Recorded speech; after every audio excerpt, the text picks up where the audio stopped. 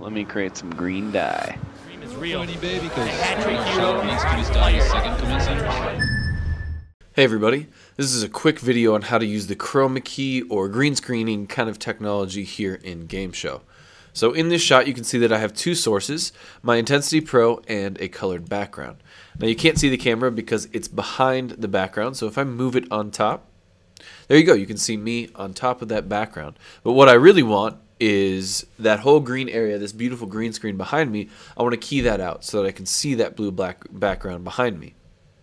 All I have to do is make sure I have my camera source selected, click on this little icon that looks like a little tiny human being, Chroma key properties, I can click use Chroma key, and there you go. It's chroma keyed out right there.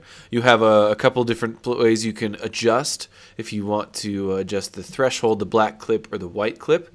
And if you have kind of a tricky key that you want to get, you can pick with your mouse. So if you just go on here and you can see if I start picking weird things, it'll key out that color instead of the green screen background. I think I look pretty good like this, but it's better if I take out that green there. So that's all you have to do. As long as you have a source that has something green in there, you can pop it right out using the Chroma key properties in the editing tab.